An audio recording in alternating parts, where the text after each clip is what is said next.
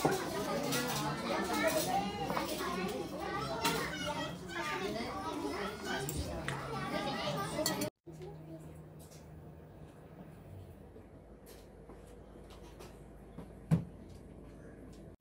everyone and welcome back to Sarelly. It's Sarah here and I have been gone for the longest time. I am so sorry. For today I actually have a life update video for you guys because a lot of things have happened since I last uploaded, which I believe was like 4 months ago. I mean, I did upload this one video when I was in Egypt, but I don't really feel like that counts because it was only 40 seconds long. But yeah, anyway, I am back on YouTube and I'm actually currently filming this in Turkey. I am filming this from my room in Turkey because yes, I actually moved to Turkey. I am currently studying abroad. It is for 1 semester for my minor, so yeah, that is sort of big news, I guess. I mean, I moved to Turkey, which is not at all something that I would have thought I would ever do in my life because I'm so used to the Dutch life, living in the Netherlands, and now I'm just in Istanbul, which is insane. But yeah, I kind of wanted to tell you guys the whole process, like what my parents thought, were they okay with it, like what I'm thinking right now, what I'm going through. I wanted to tell you guys, but this is just a video to tell you guys that I will be making videos again about curly hair, about life in Istanbul, about university, just things that you guys are used to seeing of me. But in this video I wanted to talk a little bit about studying abroad, how I'm finding it, just basic information, and then maybe I'll do an update video where I tell you guys the details. So the room that I'm currently filming in is not just for me. I actually have a roommate. The bed behind me is actually hers.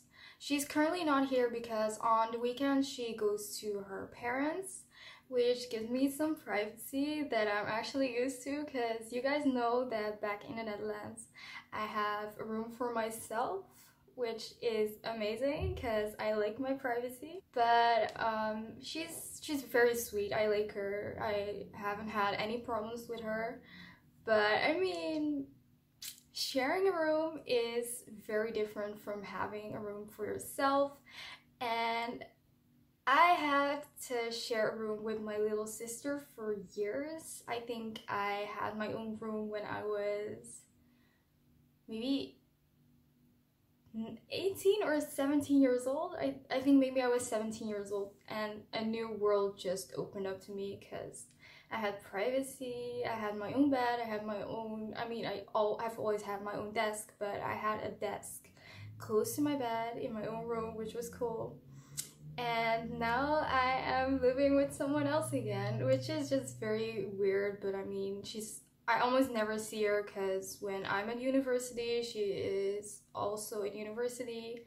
When I'm here, she's out with her friends. When she's here, I'm out with my friends. So I guess we don't really see each other that often. And their rooms actually get cleaned every single Friday, which is amazing because it means that I don't have to do it myself.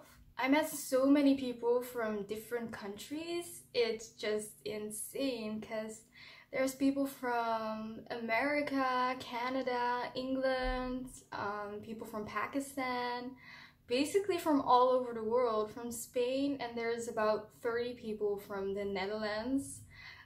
So I do get to speak Dutch very often. Sometimes I don't even feel like I'm on exchange. I feel like I'm in the Netherlands.